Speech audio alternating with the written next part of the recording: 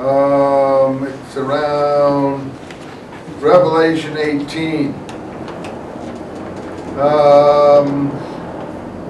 Or 16, 15. Here it is, 15. It's the first use of it. 14, they're talking about Babylon, another variety of this, Belial, Babylon, Beelzebub, all those are variation on the Bela, Belial, Balaam, devil language. And so 14:7. And there are fountains of water. Another angel followed, saying, "The great city Babylon is fallen, is fallen." That's always Rome for Revelation. "Because she has given all nations to drink of the wine of the fury of her fornication." The wine of her fury of her fornication. That is an eschatological image having to do with, giving people this fury to drink. "But he shall drink of the wine of the wrath of God, which is poured out full strength into the cup of his anger. And he shall be tormented in fire and brimstone." We just heard the fire and brimstone imagery. "Before the holy angels in the sight of the Lamb." So here we have that he shall drink the wine of the wrath of God, which is poured out full strength in the cup of his anger. Later on in chapter 16, you gave the prophet's blood to drink, and so on and so forth. I'm just seeing if there's one more usage of this here before we go back. Oh yeah, there it is. Line 19. "And the great Babylon was remembered by God." Remember, a book of remembrance before God will be written out, was remembered by God to give her the cup of the wine of the fury of his wrath. So that imagery of the cup of wine, of fury, and so on, has to do with divine vengeance. Okay, and the same thing here. It does not have to do with a wicked Maccabean king who got drunk at a banquet and was killed somehow. No, it has to do with God pouring out the wine of the fury of his anger. So here it is. The cup of the right hand of God will come around to shame him. "Because he did not circumcise," there's that foreskin of his heart imagery, picking up the privy parts material earlier, "and walked in the way of satiety," or filling his cup, in the way of drinking his fill. That is, he walked in the way of drinking his fill of the cup of the wrath of God. But the cup of the wrath of God would swallow him. There it is, the imagery from Revelations. Why would the cup of the wrath of God swallow him? And he would drink it to its dregs, and so on, because of what he did to the righteous teacher. Column 12. "The blood of men, the violence of the land, the township." The interpretation of this passage concerns the wicked priest. "He will be paid the reward which he rewarded the poor." Remember, to pay the reward is in the community rule. Now it's here.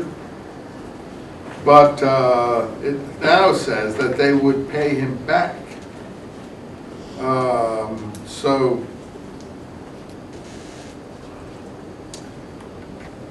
Because Lebanon is, here's the poor, Ebionim. So the name of the community are the poor. The Ebionites, followers of James again. "Because Lebanon is the council of the community." Why is it called Lebanon? Because the council of the community dresses in white.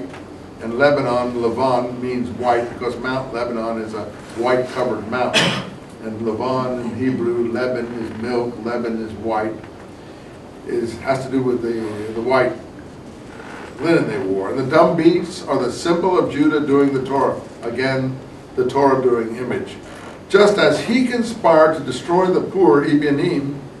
The Ebionim are not in this text. Now, we've seen the Ebionim in the War Scroll, in the Damascus document, and now here. "So too God would judge him, the wicked priest, to destruction. And as to the same, because of the blood, the township, the bonds of the land," its interpretation is the township is Jerusalem, where the wicked priest committed his works of abomination, polluting the temple of God. There's pollution of the temple. "The violence of the land relates to the cities of Judah, where he sold the sustenance of the riches of the poor." Remember, the Herodian bully boys take the ties of the poor priests twice in the run-up to the war against Rome. Finally, what use are graven images whose makers formed the casting in images and lying, and whom the craftsman puts his trust when he creates dumb idols? The interpretation of the passage concerns the idols of the nations, which they create in order to serve and bow down to them. These will not save them on the day of judgment. So now we're talking about the day of judgment. Look, the Ebenim have been destroyed somewhat. The Ebionites, the followers of James or whoever you want to say it is. Certainly that's another name for the community. But now we're getting allusion to the day of judgment. Look, pieces of wood, awake, dumb, arise. This cannot guide. Behold, it's covered with gold and silver. There's no spirit in it, but the Lord is in his holy temple. Be silent before him, all the world. Now, this is the most poignant and most moving way to express how these people felt at the very end of things. Its interpretation concerns all the nations who serve stone and wood. But on the day of judgment, God will destroy all servants of idols and all evil ones off the earth. These people are waiting for the day of judgment. That's when their revenge is going to be finally consummated. They are not going to survive. They know the Roman armies are all about them. They know that the Ebenim have been destroyed by the wicked priests to some extent. They know that, they're not going to make it. I think. But they have faith in God. And they say the Lord is in his holy temple. Be silent before him, all the world. And on the day of judgment, God will pay them back for what has been done. He will destroy all the servants of idols, the foreign armies, the idolaters or whatever. Muhammad picks this up in the Quran. The idolaters are the enemies in the Quran.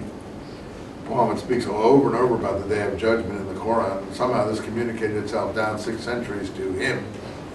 Then he picks it up in his own poetic way, also with Christian theology that the Jews killed all of the prophets, etc., and gives his own peculiar presentation of it in the Quran. How did it all get down to him? I think through these different bathing groups in northern Syria. Muhammad was on caravan trade into southern Iraq. Maybe he went as far as northern Iraq and Syria. We know that he was in the caravan trade. He would have met these bathing groups like the Sabaeans, like the Suba of the Marshes, that are the Mandaeans of southern Iraq, are still in Iraq today, supposedly followers of John the Baptist, Manichaeans.